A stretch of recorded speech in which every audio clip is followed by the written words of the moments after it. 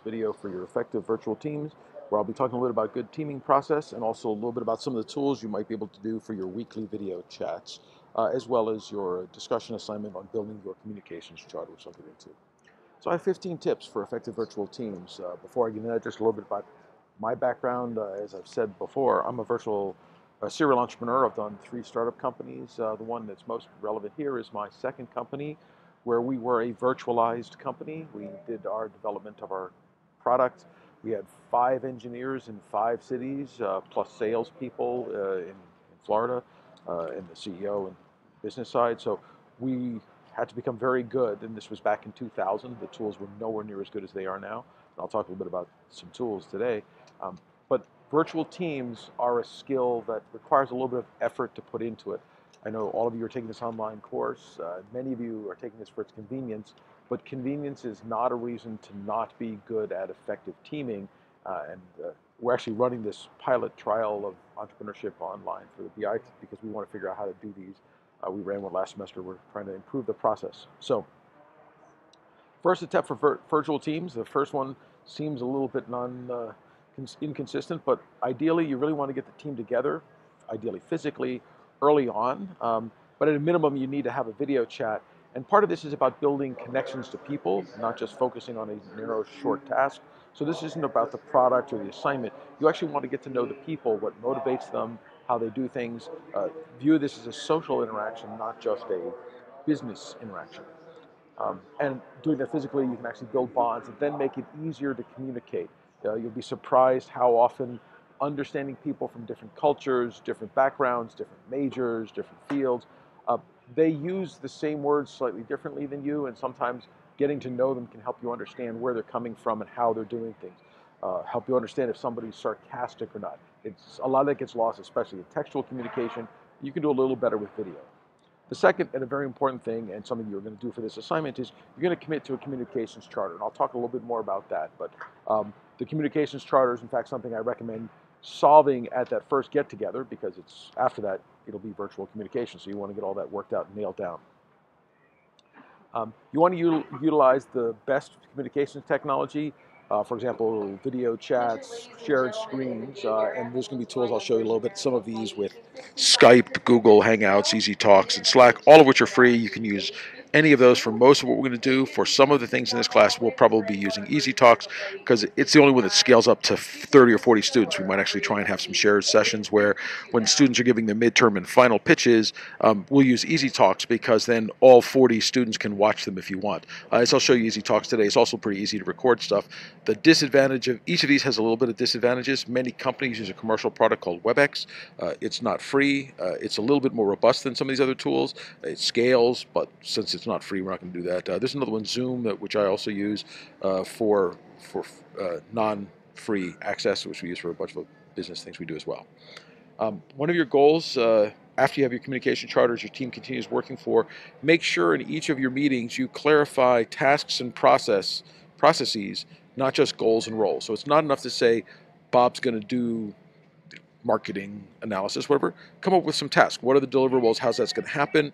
Talk about what are the processes. In fact, a lot of what we do in this entrepreneurship class is as much about the processes and the learning you're going to get from those processes as the final outcomes. If you do all the process right and the answer is not positive, that's still a proper business process and things are good. I strongly recommend you build a team with rhythm. As your team gets together, you come up with a way of communicating effectively. When you first start doing video chats, it's a little bit easier because you can sort of raise your hand or make a gesture so that other people can see you want to talk. On a straight-up telecon, once your team becomes good at rhythm, you can actually know when it's okay to talk. Otherwise, you bump into each other all the time, and like the Geico commercial where they're all talking. So developing that rhythm. Also, it's good to have a rhythm for regular communications. You're going to talk on Tuesday. You're going to talk on Thursday, on Saturday. You come up with some process so that there's a regular communication. It's also really important, though, not to let that rhythm interfere with active communication. So if a team member has a question or whatever, you could wait until the next call, but if that's a day away, send an email or a Slack message or a Skype message and chat one-on-one or ask questions of the group so that when people come to the meeting, they can actually all be properly prepared, not just trying to deal with stuff in real time. It's important that rhythm continues on. So you're going to agree on your shared tools, not just communication tools, but also document tools and whatever. And if you're dealing with an international project, like one of the ones I have right now, making sure you understand the official language of the team if team members speak multiple languages, which for me is generally English because I'm not good enough in any other foreign language to communicate regularly. I can get by, but wouldn't do a business process that way. Create a virtual gathering place and process. So we're going to actually try and get you to have some of this because when you're doing your video chats, I recommend you also have a little bit of time where before you begin the recording or the official meeting, you talk a little bit about how your week went, what went on, right? Not a lot, but connect to each other and understand what's going on. We have a lot of things to do in this class, and every business will have lots of schedules and pressures. So related to that virtual gathering place is where you can understand what are motivating people and how those things work together as you work towards a common process. Okay. Make sure you clarify and track commitments. So if somebody says, so if Terry's going to deliver this by Wednesday afternoon, make sure that you're gonna actually make that commitment. If I'm not going to meet one of the commitments I've made, it's important I communicate as soon as possible. As soon as I know something's going to go wrong, to the rest of the team. You don't want to have Wednesday show up because other people might be counting on that for their next step. You don't want to wait until that happens and then so if I know on Monday I'm behind, doesn't look like I'm going to get it done, communicate with the rest of the team then. This comes back to the shared communication. I recommend you foster shared leadership. It's not one person who is in charge. So try and have a process by which other people can demonstrate their leadership and step up and lead sub-parts of the project. And even though this is about teaming, don't forget about the one-on-ones or the one-to-one communications. If two team members need to communicate without everyone else, it can often be more efficient for them to have a quick video chat or a quick communication separately. With respect to the communication parts, make sure you speak up. Some of you may be a little more introverted than others, a little bit more shy, and think, oh, I'm not going to have as much to contribute to this conversation, so don't take that attitude. In fact, studies have shown that very often the introverts often have really good insights and ideas. They just don't communicate them as aggressively and therefore often get overlooked. An important part of the innovation process in entrepreneurship is you need to speak up. If you're afraid to state your opinion, ask a question which will lead towards that direction. If you think there's something wrong going on, don't just be quiet about it. At the same time, it's very important that you listen. Really listen to what other people are saying. I actually recommend, despite the fact that you're doing this virtual communication, but especially if you're doing it as a virtual phone call or a virtual video meeting, that somebody be taking notes. And we'll talk. That actually shows up in what you really want in a good communications charter.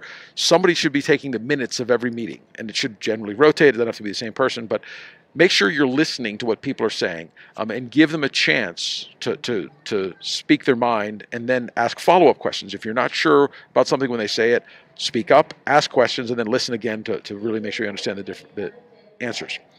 Make sure that you're actively trying to integrate different facts and points of view. Your point of view is important, but so is every other person's point of view. In an entrepreneurial venture, most of them fail because they don't actually understand what their customers want and how they can deliver it. So the more points of view you can get, the more likely you are to make sure you're covering an effective market segment. As you're developing on your ideas for your startup, make sure you experiment iteratively and intently. And by intently here, I just don't mean with lots of effort. I mean with purpose and intent. Know why you're running this experiment. What's the goal? How are you going to measure the outcomes? And then use the results to move forward.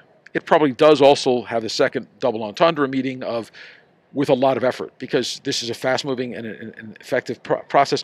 Only if you put a lot into your experiments will you actually get a lot out of them. And then finally, it's a good idea as a virtual team to reflect on your ideas and actions. When I was running my second company, I actually had my engineers turn in a weekly report where they talked about personally their struggles and what their goals are for next week. You can do a little bit of that in your video presentation each week. But I also had a second thing, which we're not going to make you all do, which is to really reflect on their ideas and their actions and figure out how they as a person could get better at doing their virtual team, doing their software, doing their technology process that we were involved in at the time. So those are my 15 tips for effective virtual teams.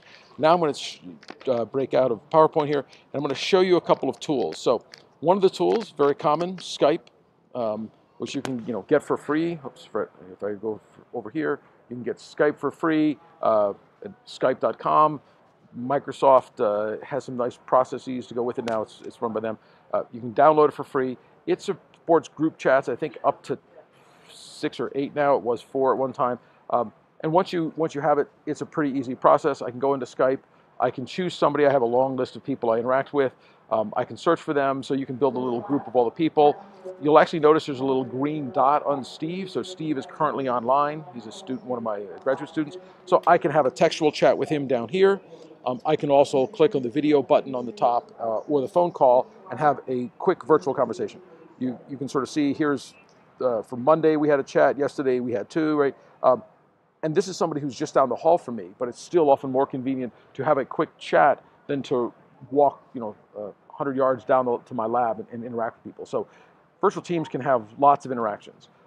Another tool that I use, you'll sort of here's all my apps that are open right now. I'm pretty much always on Skype, so if you want to ask me a quick question, I'm Terry Boult, TerryBoult at Skype. Here's another tool we use a lot, which is Slack. Slack allows me to have interactions with direct interactions with various members of my team in my lab. And again, these are people that I can walk down the hall and see sometimes, although this conversation was late at night, so I was chatting with Dan. It was after 8 o'clock, so we were still making things happen. I actually have multiple channels here, so you can have channels for different formalized groups. So I have actually I don't want to show you that one. It's a company I'm working with, so I'm going to skip over that. But Slack also allows you to make phone calls and video calls, so you can use that tool as well. Hangouts, so if I go back into Google and I go to hangouts.google.com, I can start a Google Hangout, which is a video call or a phone call. And once I have that thing, I can set up groups. So here's some people I've recently communicated with. So Nina and I talked last week. I don't use Hangouts quite as much from this account. I actually have multiple accounts, so if you live different accounts, they show up as different Google Hangouts. And if I go to start a video call, I just click on the video call. It's going to start one up. I can enter a Hangout name, and then I can actually get a link to send to people. The other thing I can do is if I actually use Google Calendar, I can actually send a calendar invite. So if I go into my calendar and I look at a meeting, open up a meeting, notice there's a little camera here. I can join a meeting, which is a built up Hangouts for this. So one way you can have your schedule thing is if you all use Google Calendar, which will also sync with Outlook and iPhone's calendar and a bunch of others. You can send a meeting invitation that has links on it for Google Hangouts, or I can actually replace it with other links. So that's another pretty easy tool to use. The last one I'm going to show you is easytalks.com. easytalks.com is the URL. You can sign up for free. For free, you get a conferencing where you can have up to 100 people, but the limit here is it's only 40 minutes. I actually find this useful for lots of things because in my field there's lots of people that are long-winded, a little bit like I am. So having very short meetings actually helps, and so having the meeting reminds you that you're coming up at the end of a 40-minute meeting, which is really only supposed to be half an hour, is a good thing.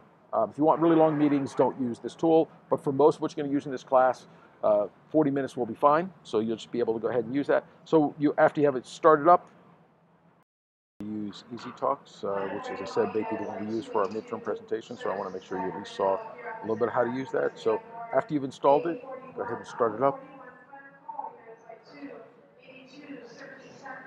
And so now I have schedule a meeting, join a meeting, add contact, start a meeting. So if I want to schedule a meeting, I click on this. It gives me a date and time, a description, and then I can have a schedule. That'll give me a link I can email to people, or it'll actually allow me to email a link. I'm just going to go ahead and start a meeting for a second, just so I can also show you how to record. So the nice thing about this is on different systems, it'll be okay to record. So basically, once I start this, I'm going to turn on my video camera. Can't really see me very well, but hopefully this will not be the quality of your video. You'll find a place where you can get enough light and be seen. But after I have all the different people in the call, I can just click on this record button and it'll start to record. When it gets done, it'll save it in a file if you want. If I look under meeting info, it'll show me where both a meeting link. When I look under the info, and if I go back under the settings, it'll show me where it's saving my recorded files. So in my case, it's going to EasyTalk Records, whatever. So that gives me a good way of knowing where files are going, and then you can use those to upload them for our class assignments. So those are the 3 tools that I use very regularly. All of them are on my desktop because I use them that often. You can use other tools as long as you have the ability to communicate in your team and to upload the videos from it. Things like communication via text messaging and phone calls are also good. The one thing that we won't be able to do with that is we won't see the communication. So that's why we're asking for the video assignment. So one of your assignments this week, which will be posted this afternoon, and this link will actually be a video inside of this, but there'll also be an external link to this, is this idea of your team venture discussion and communication charter. In this assignment, it's a place for you to have some asynchronous discussions about which venture idea you're going to be performing and an approach to teaming. Each week there will be a discussion for your team, a discussion board. That'll be a group-only discussion, so not everyone else gets to see what you're talking about. This is just for us. So in this, there's 2 video links. This one that you're watching now. There's also a link from HBR, Harvard Business Review, on teamwork on the fly. It gets like 5 of the items I have on my list, but it's got some others. You're going to be building your interaction. You're going to have a discussion, part of which is about building your communications charter. There's a link here about a process for building it. I actually recommend you can do some of this while you're having an audio-video chat, while working on a shared document. Shared documents are easy with Office 365. It's a shared Word document, or to use Google Documents. I don't really care what shared document you use, but it's a lot easier to do teamwork when you have shared things. As mentioned in the syllabus, starting next week, week 4, at the beginning of each week, on Tuesday, your team, so there'll be an assignment for you to upload by next Tuesday. So it'll actually be due Monday, or by Tuesday morning. We'll make it Tuesday morning. Your team will provide about a 15-minute Scrum-like, if you Google Scrum-like, project progress report, right? If you don't know what that is, don't worry about it. We'll talk a little bit more. But basically what we're asking is that 15-minute video chat, which you're going to record and upload, each of your team is going to basically explain his or her contributions to the project in the past week and what he or she is expected to accomplish in the following week. So each team member will go around and say, here's what I've accomplished, here's what we're going to do, and then there'll be some group discussion of what are our overall objectives for the next week. You can generally do that before you do the individual report outs, but you can do it either way. And as you talk about that, think of, again, not just about your goals and roles, but also about the tasks and the processes you're going to use to get them done. You're also supposed to have the potential for the team instructors to give your team a video chat with you. It could be at the same time or around the same time you're doing the video chat. It could be some others. So when you build your charter, we're looking for that to be 300 to 400 words, plus team contact information, plus a schedule for both your team weekly video Scrum meeting and the slots where one of your instructors might schedule a video call with your team. Okay. I don't care if you develop it, whatever tools you use to do it, but we want this to be then uploaded to this discussion board, and each member of your team should individually say, I agree to follow this charter, because you're agreeing to this communication process. So that's it for this video. We'll have some other videos on other assignments for this